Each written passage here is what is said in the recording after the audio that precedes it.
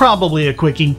I have a few videos talking about the Bayesian method of probability. Lindley's paradox is an interesting situation where Bayes gives us a different answer than the frequentist approach. In the frequentist approach, you have the null hypothesis and you confirm your hypothesis by showing that the null hypothesis is unlikely.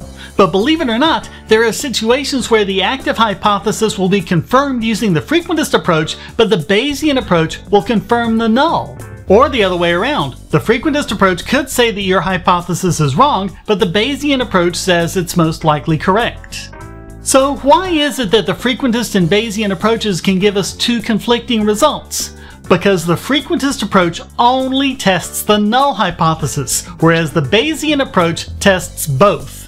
You might have a very unlikely null hypothesis that the frequentist approach rejects, but the Bayesian approach accepts it in cases where the active hypothesis is even less likely.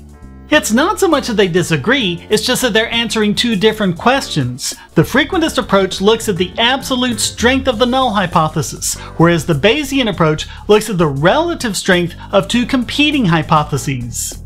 It's always important to understand the tool you're using and make sure it's asking the question you want to answer.